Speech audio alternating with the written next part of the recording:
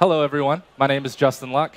I am the program manager for Azure Container Instances. And today, we're going to have about 20 minutes to talk about why ACI is the easiest way for you to run containers in the cloud today, and why you should use them in contrast to something like AKS, like a Kubernetes service, or a service fabric, and things like that.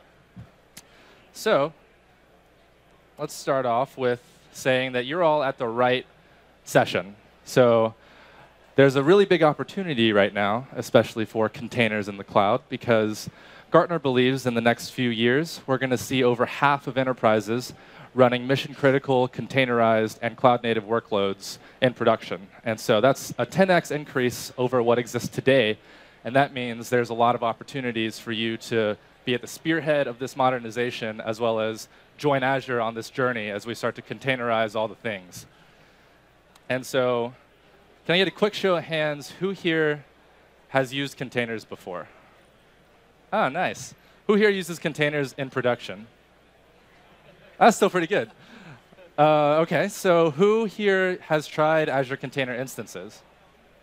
All right. That's not bad either.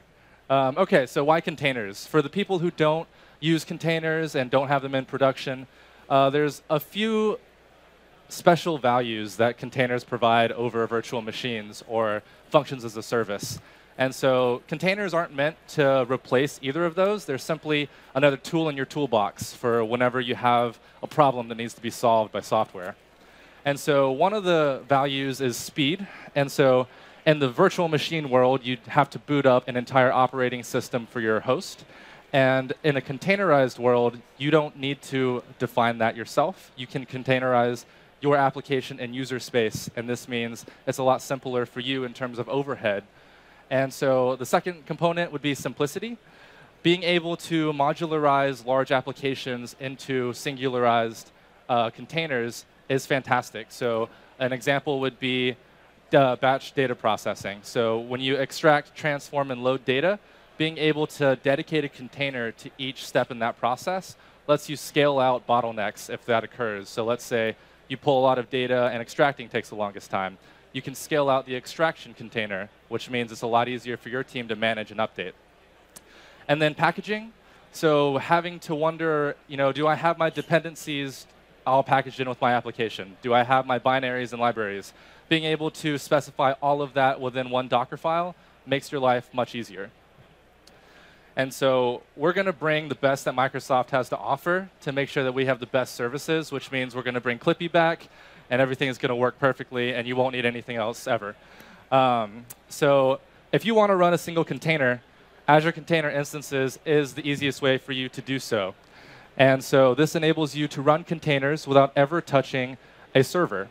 And so if you run containers today, you probably stand up your own virtual machines, install Docker, and then handle the lifecycle of the VM so that your container is happy inside of user space. But in ACI, you can say, hey, I have my Docker image. I just want to deploy that. I don't want to muck about virtual machines. And you can do that. You can say, hey, Azure, take care of everything under my container, and we'll do that for you. And so the second component is we want you to see containers as a compute primitive.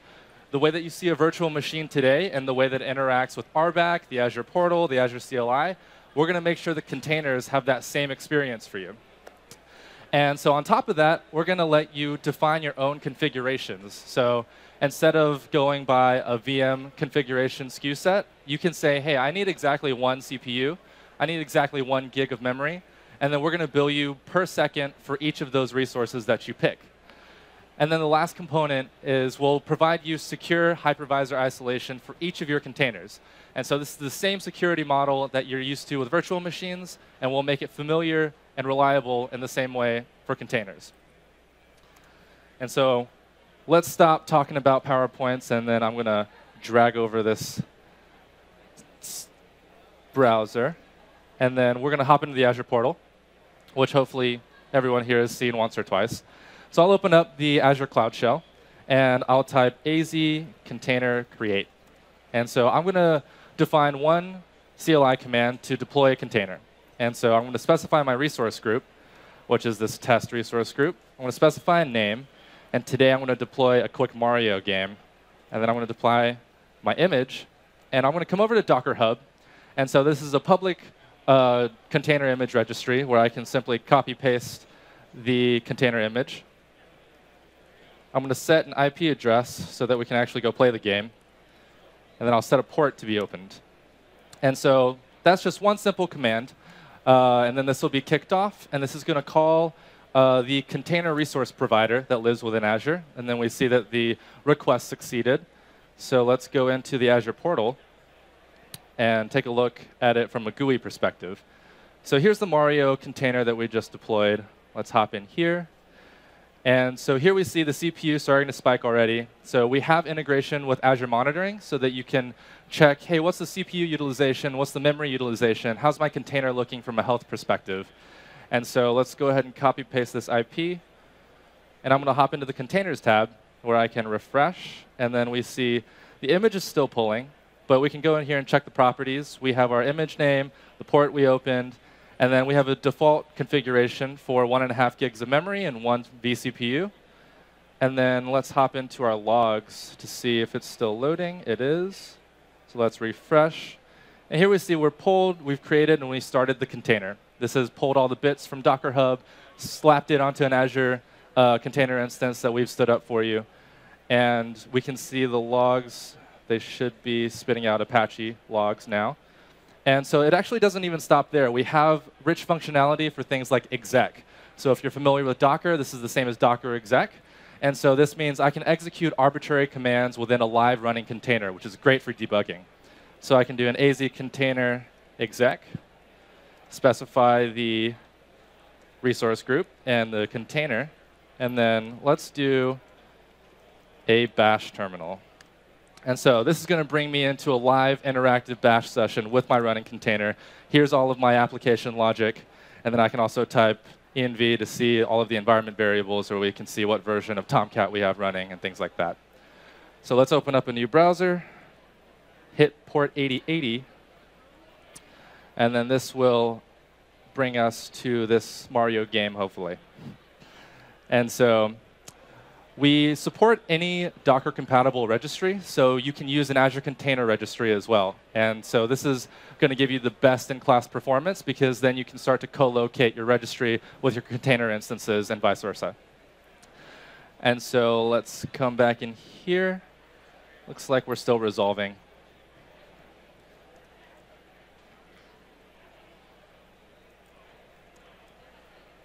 There's no clear. Let's go ahead and exit that.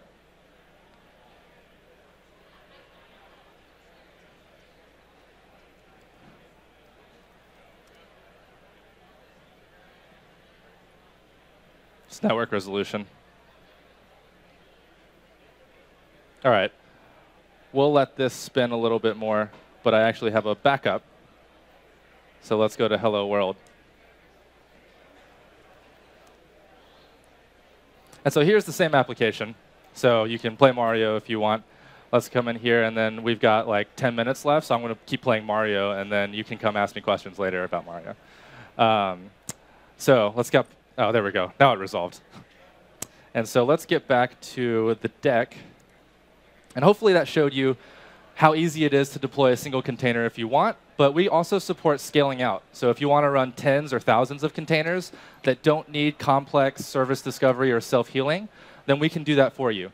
But if you want something like self-healing or auto-scaling or things like this that are inherently built in, you want something like a Kubernetes. You want an orchestrator like Service Fabric or Kubernetes, which has all of this complicated logic that lets you manage and orchestrate containers at scale. And so what you just saw is a quick view around why you might want to use ACI specifically, though. So one, all I did was point you to a Docker image. You never touched a VM, so infrastructure in that perspective is invisible. If you want to burst out workloads, you don't want to have to worry about the overhead provided by all these new VMs. You just want your container to run. And so that's what we're going to enable for you. The second aspect is microbilling. So since we bill by the second, this means you can get a higher compute utilization than you would with VMs.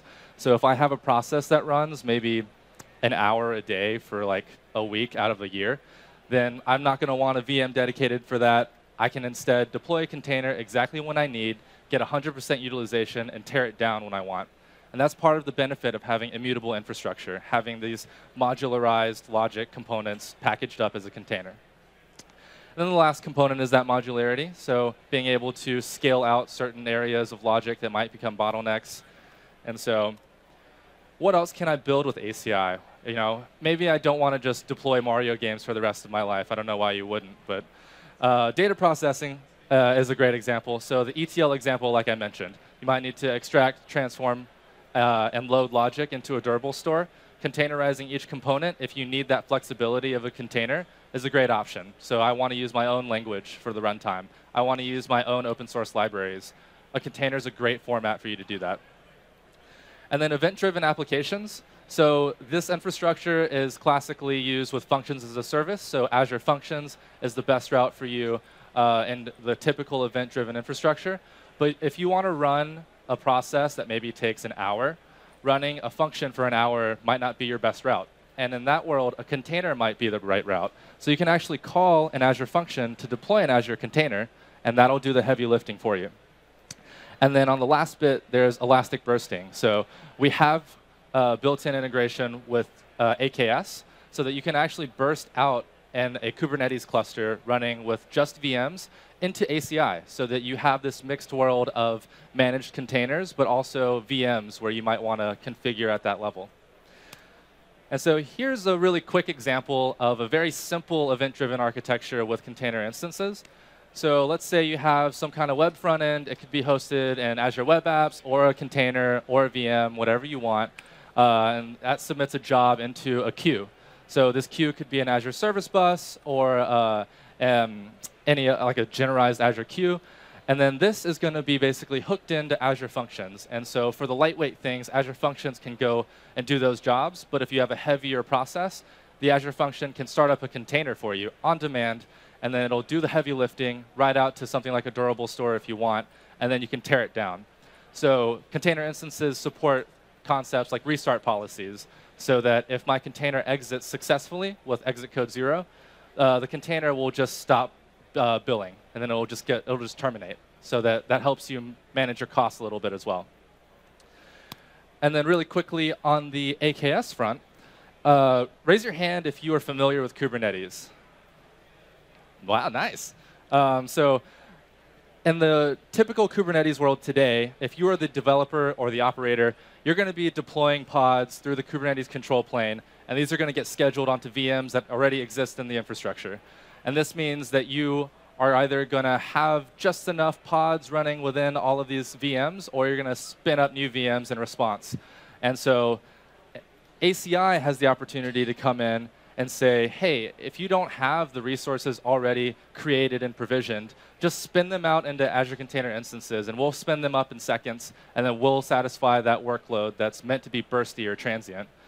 And so we have something called the ACI connector and the virtual kubelet project, which if you're interested in, swing by our booth, which is like over there with containers and microservices. We're happy to talk about that. But this enables a world where you have a mixed workers inside of Kubernetes. So you have things that can be deployed on virtual machines if you have steady state workloads. Maybe it runs for a whole month. You want a dedicated VM. Maybe you have hardware dependencies. You want an FPGA or a GPU that you have in your own cluster. But if you have bursty and transient workloads that are just working within the concept of a container, let them spin out into ACI. And the ACI connector is built in so that you only use the Kubernetes control plane. You don't have to learn a new API. And this allows you to keep and maintain your existing infrastructure. So really quickly, what's next?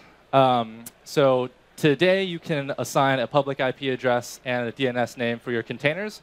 And we're currently working on letting you join container instances into virtual networks. And so this is expected to land sometime mid to late this summer. And so this is the highest priority for us right now. But we're also working on more regions for you. So today, we're available in 6 regions, and we'll be doubling this within the next month. Log analytics integration. So you saw that you can pull your logs via the API, but you might want to cache them. You might want to query them with specific queries you want to write. And we'll make sure that you have log analytics in a first-class fashion. And then we're going to be supporting things like container health probes, so liveliness and readiness nodes. so that you'll be able to more quickly understand which containers are ready and willing to do the work that you need.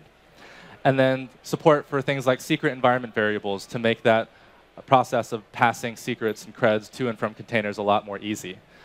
And then finally, we announced cheaper pricing with the announcement of the general availability a few weeks ago. And so this is effective on July 1st. And so what we've basically done is removed the flat rate to create containers and basically cut the memory cost by a little bit more than half. And so this hopefully opens up new options and new use cases for when you might want to use ACI. So on that note, I would encourage you to go deploy and go learn. I hope you saw that it was relatively easy to deploy a single container. So we have tons of collateral, a lot of great videos. And then, of course, we have our booth over there where you can talk to myself and my colleagues about when you might want to use it and what the best practices are. So on that note, thank you all very much for coming. It's been a pleasure.